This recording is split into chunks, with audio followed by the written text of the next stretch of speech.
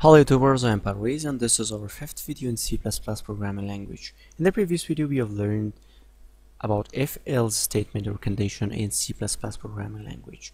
In this video we are going to talk about shorthand if-else, or also we can call it ternary operators in C++ programming language. Now if you see this example, we have an if-else in here. So we have just int number and its the value is 10.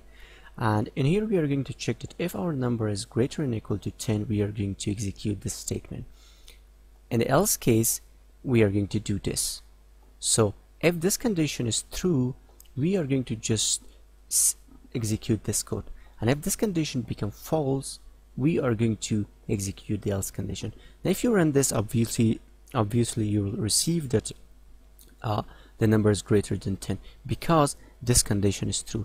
Now if I run this, you will see that number is greater than 10. You can see number is greater than 10. But now if I change this to 8, now in this case this condition is false. It will not execute this code, but in the case it will execute the else code in here. Now if you run this, you will see that I am receiving number is less than 10. You can see that number is less than 10.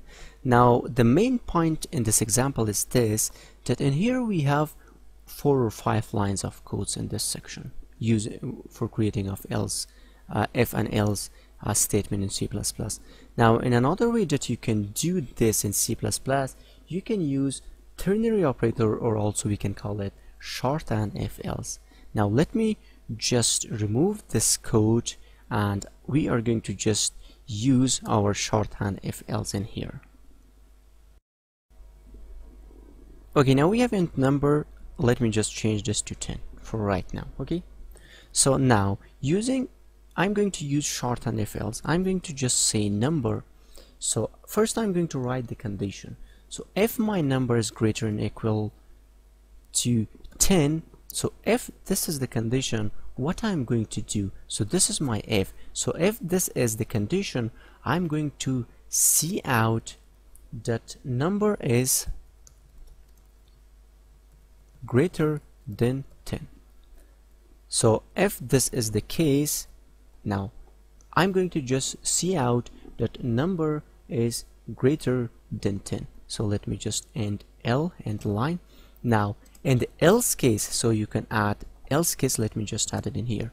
So in the else case, I'm going to say that now if this condition becomes false, what I want to do, I want to see out, so see out that number is, so in here number is greater than, I'm going to just say number is less than 10, less than 10, and I'm going to just end the line in here.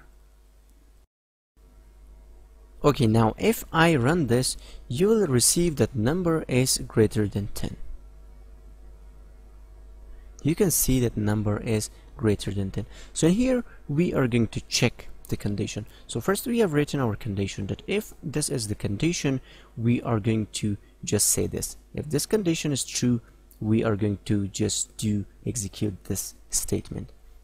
Now in the else case, if this condition is false, we are going to execute this code. So now if the condition becomes false, for example, I'm going to just say 8, and if I run this, you'll see that I'm receiving that number is less than 10. So you can see that number is less than 10 because this condition is now false. Now if you make this 12, you will again receive that number is greater than 10 because the condition is true and our number is not less than 10. So you can see that number is greater than 10. So now this was a simple example of shorthand if else. Now let's just make it a little complex example, and we are going to just do our example based on the user input. So in here I'm going to just create some variables. So first I'm going to just create int a, after that I'm going to just create int b, and now I'm going to just create another variable int c, and I'm going to make the value to 20.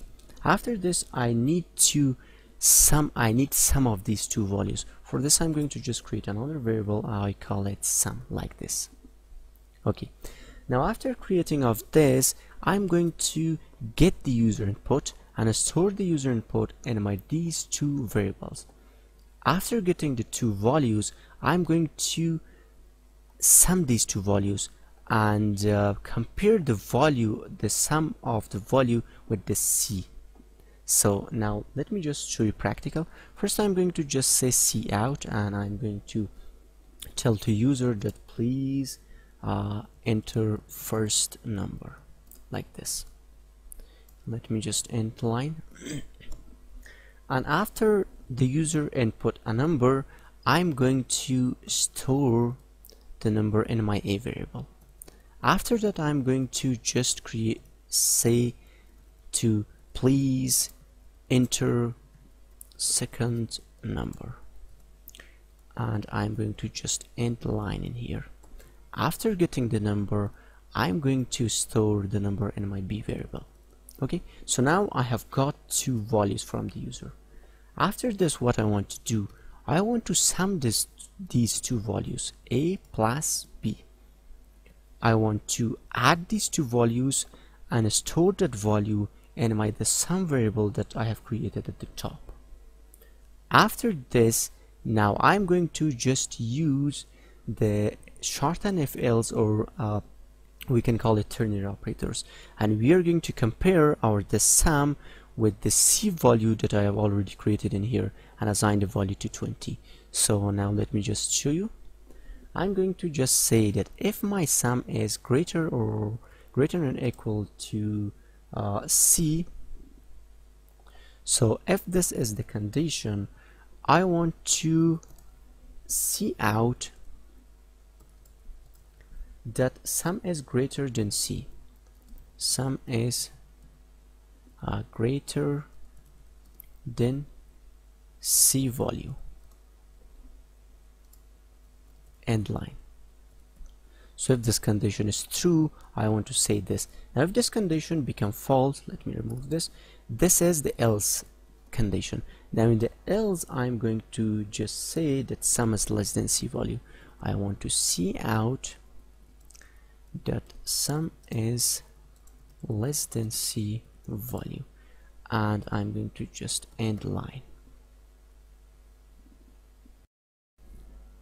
Okay, now let me just describe the code again, and here I have created some variables.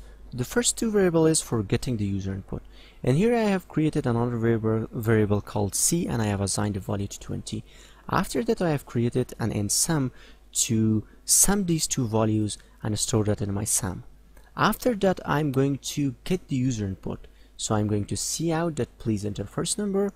When the user enters the first number, I'm going to store that in the A variable. After that, I'm going to get the second number, and I'm going to store the second number in the B value.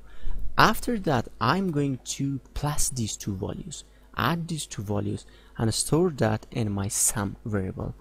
And at the end, I'm using shorthand if else to check the number. So I'm going to check that if this condition is true, it means that my sum is greater than C. So for the C, I have 20. If the sum became 21, 22, 23, above 20, I'm going to just execute this statement that sum is greater than C value. In this case, this is true. Now, if the sum become less than 20, for example, 19, 18, 17, 5, 10, this condition becomes false, and I'm going to execute the else that sum is less than C value. So now let me just execute the code, and you will know what I mean. Okay, now it's telling me that please enter first number. So first let me just enter the lower numbers, like 3 plus 2. So you can see I am receiving the sum is less than C value. It's because if you see in here, my sum is 20, and I have received 5. Now 5 is less than 5 is less than the C value, and in this case this condition become false, and it's executing that the sum is less than C.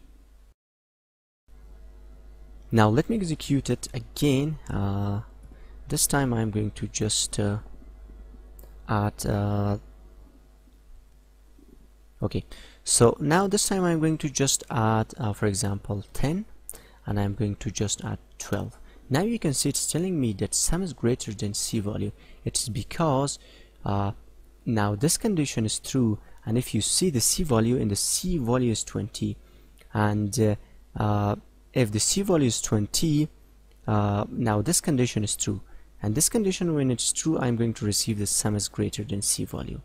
So like this you can use shorthand if else in C++ programming language. I will add the source code to the video description. If you have any question, please let me know, and for the further videos please subscribe to my channel, like the video, and also share the video.